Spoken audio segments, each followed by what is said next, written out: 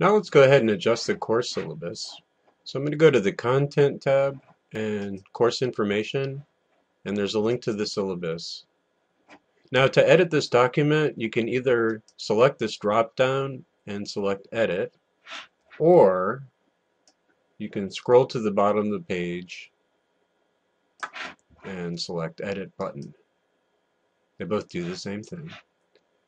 So I'm just going to work from the top, and the course title is the same.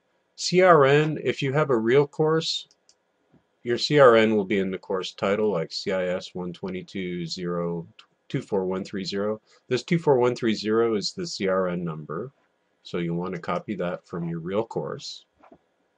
Be sure to update the term for the term that you're teaching the course in. You'll want to update the instructor name, the email address,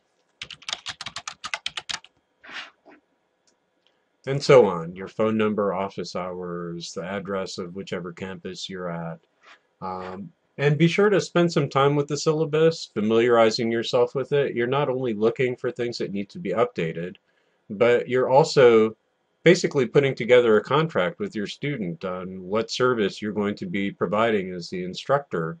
And if you're not sure what guarantees you're offering to the student, then it's going to be very difficult to explain why you did something if there's a complaint later on. So familiarize yourself with the policies that you have in your own syllabus, and feel free to change anything if you don't think that it fits with your instructional style or how you want to run your course.